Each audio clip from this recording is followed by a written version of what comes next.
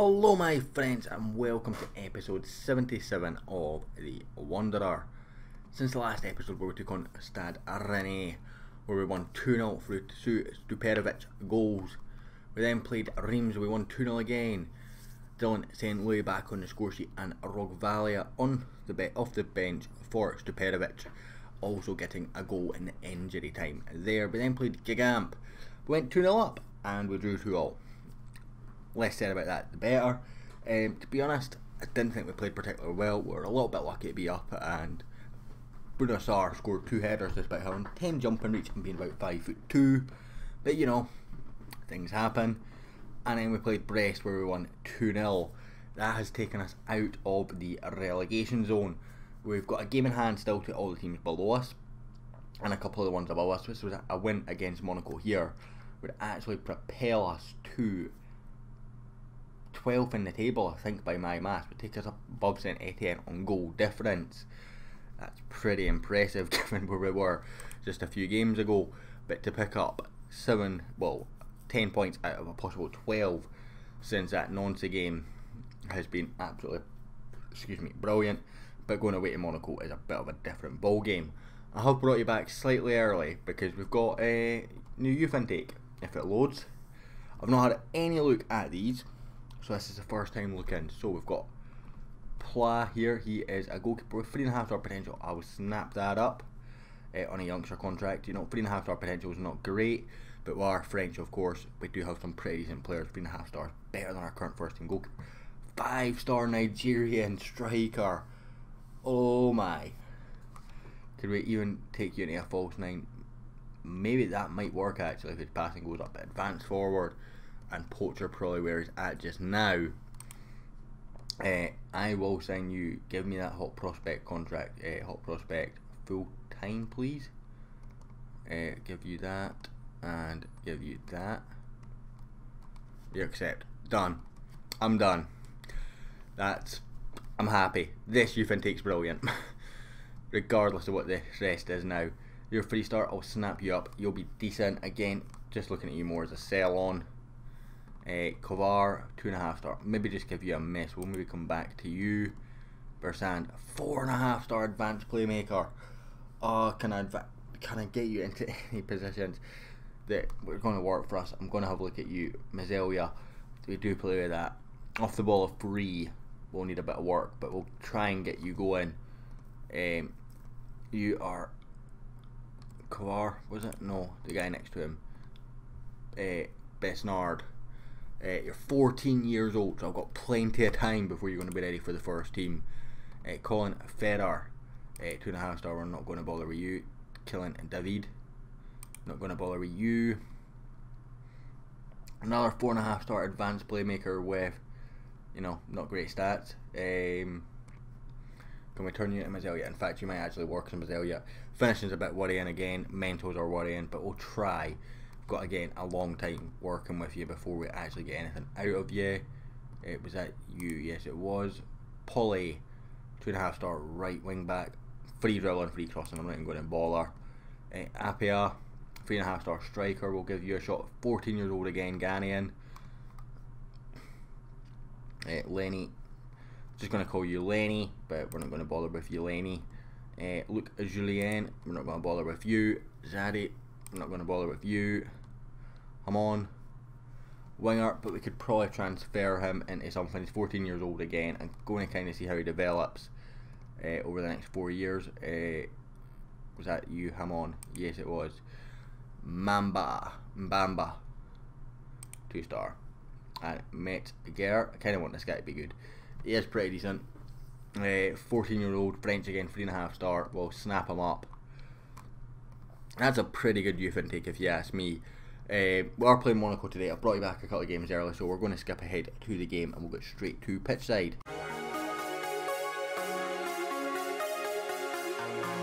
Almost full strength today.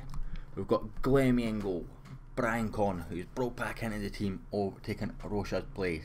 Picorni, Patev, Sambia, Jada Silva, Stuart Baird taking that place off Max Christensen. Pele, Cabio in for Oliveira, who is injured, or recovering from injury rather. St. Louis and Stupernovic Tsunami is on the bench over the Italian lad whose name I can't remember now. Moss are also in there again, as well as Rooney, the left wing back, who is very, very young. There's another young left wing back as well that I'm keen, but he's injured, so he's been injured the whole time that I've been here. Fortunately, that's not what I meant to say. Okay, well, I'm going with the I have faith passionately and hope we can revive some of it. I'm going to send my assistant for that one. Didn't mean to say that we can win this game, because we probably can't. They've matched up with us with a front three formation as well. Supernovic not getting there, Soler out cleared by Baird. End of highlight. Brian Con knocks it to Baird. Already on a yellow, couple of minutes into the game. Not quite sure I quite like a ball in the midfield on a yellow this early, but it's in for Dylan St. Louis. He's hit the post. He's played it back across the bit off his own man. Oh, he had an easy goal when his own man blocked it. Isco getting back to tackle. Look at some of the names on that Monaco team sheet, by the way. What a team they have. As Raheem Sterling puts it past the weak link of Glemmy. 6 minutes into this game, and hopefully the floodgates do not open here, because I don't want to just knock back all that morale that we've just gained. Isco, oh, he's done enough, and it's to Soler, and to Fabinho. It's hit the crossbar. I thought it was going over. Baird launches clear, but it's gone out for a throw in. Not got a 3D version of the kit that we've got because I'm not good enough to make it, and that's basically that. Isco with a quick free kick in towards Mbolo, comes away for Gabriel Jesus, but Dylan St. Louis gets there. He's ran it out wide. Plays it back for Pate, forward to Baird in space. To Jada Silva, back to Stuart Baird. He's not really the best on the ball, but he's clever with it. Back to Pate, back to Glemmy, who launches forward. All that patient build up for a launch ball. But Stuart Baird's going to pick up the second ball and launches forward again, but he's going to find Zambia in acres of space. In for Jeremy Cabello. Dylan St. Louis, oh, he's got all the time in the world and he's skied it. What you doing, my man? Zambia wins that header, but it's only as far as a red shirt. Isco into Soler. Plays across for Raheem Sterling. Nobody there to meet him, and he's got the pace. And he's burnt. Jada Silva is cross nowhere. Dangerous, so, and Glemmy will catch up with relative ease. And he's launching it forward for St. Louis.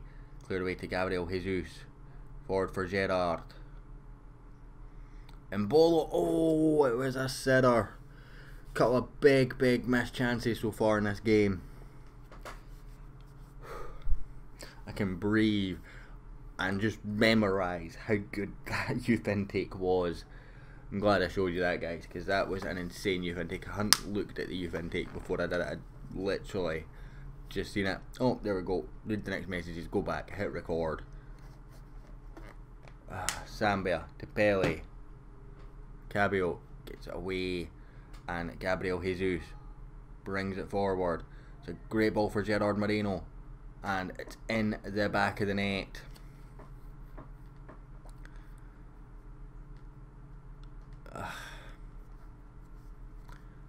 So we're 2-0 down. I mean, I wasn't expecting anything from this game, if I'm honest, but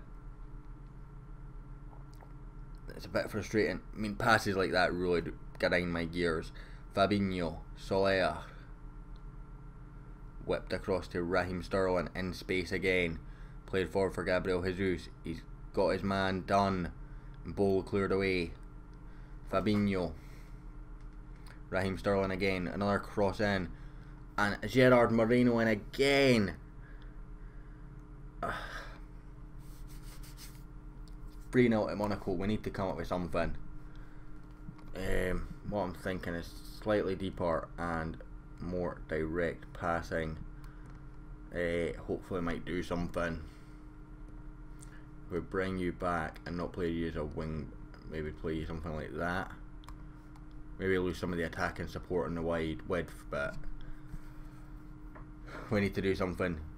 We're getting absolutely crushed from some positions. That's a really poor pass from Supernovic there. Merritt plays it forward. Mbolo again. Picks up Isco. Played across. Raheem Sterling brings it forward. Whipped in Gabriel Jesus, it's 4.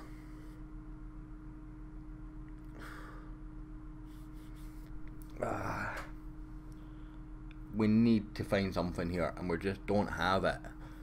Whatever that something is, we do not have it. They look like scoring every time they go forward. And we've had big chances as well. And don't get me wrong, this is a really, really strong Monaco side, but we shouldn't be this bad against them at half time.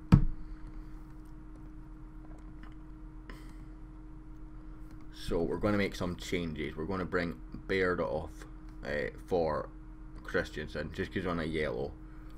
Bring Brancon off as well. Bring Picornia across here. We'll play these as fullbacks on support. And who am I bringing on there? We're going to have to bring on Velez. Now I know you're Mazzella. Play as a box to box. That would work. Start the second half, please. So double halftime change. Change the formation into a 4-3-3 rather. And I'm kind of hoping that that's going to help negate some of the midfield issues, because right now we've got nothing blocking our midfield. Having Christensen on as well takes away the yellow card issue of Baird, and we seem to be a bit more in the game in the second half. We're going to bring on Mossart for Cabo rather. Collier was the Thierry that I loaned out.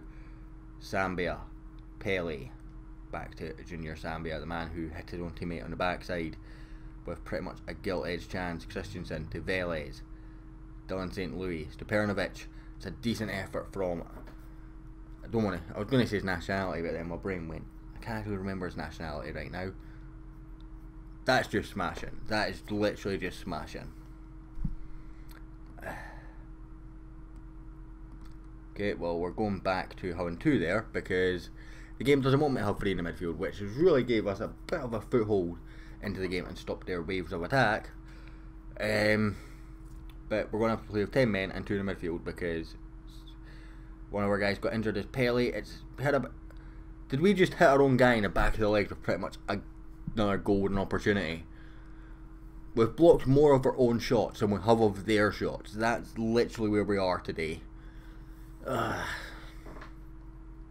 least we kept it to 4. Much better in the second half.